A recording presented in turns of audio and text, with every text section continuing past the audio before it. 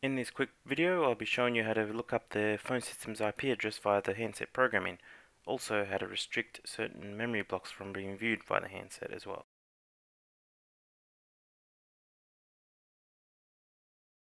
I will be assuming that the system password is still set to 1234, the default for handset programming. So to get in there, you press program, *#, and the default 1234 password, and then program code 191 for the IP settings. Enter again, and enter again in IP address. So there's the LAN IP. If you press down, you can scroll through the other network parameters of the system.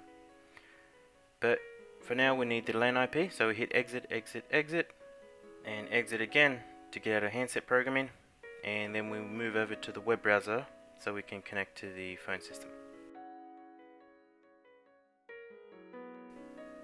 Now that you've got your web browser open, up the top in the address bar, you type in the IP address you saw in the phone. In my case, it's 192.168.15.101. So once you're at the login page, enter your credentials. If you don't have your credentials, it's best to ask your phone system dealer for the admin account or the installer account. While we're waiting, guys, good time to hit the like button for the YouTube algorithm. Really helps me out. So looks like you got plenty of time because it does take a while to log into the NS700s. There we go. So on the left you hit PBX configuration, then down the bottom number 11 maintenance. Once it loads, sorry. Okay, so number 11 maintenance, and then main.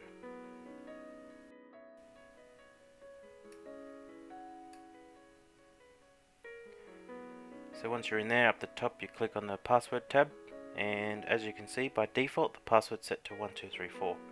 So this is the area where the PT proprietary telephones can log into the system.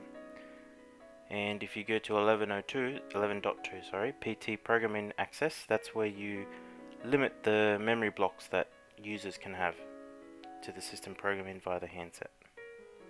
And that's it. Don't forget to like, subscribe and share. Hopefully this video was useful. If you need to know more programming tips, don't forget to check out my channel for other videos. Thank you.